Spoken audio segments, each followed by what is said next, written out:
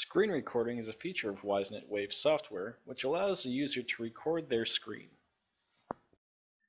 We can set the parameters of our screen recording by entering the main menu located in the top left of the screen, going to our local settings, and getting to the screen recording tab. Here you'll see the location of your temporary files once recording has started. The screen drop-down, which would show any screens attached to this PC. The recording resolution, native being the currently set resolution of your screen. The recording quality. The option to disable Aero theming with Windows 10 to increase performance. And the option to capture the cursor on the screen.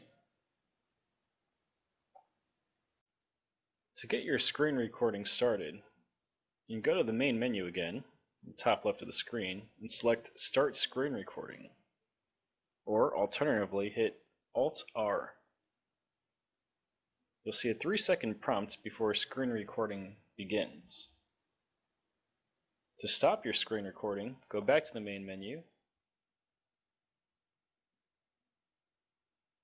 and go to Stop Screen Recording, or hit Alt-R again. You'll be prompted to save your screen recording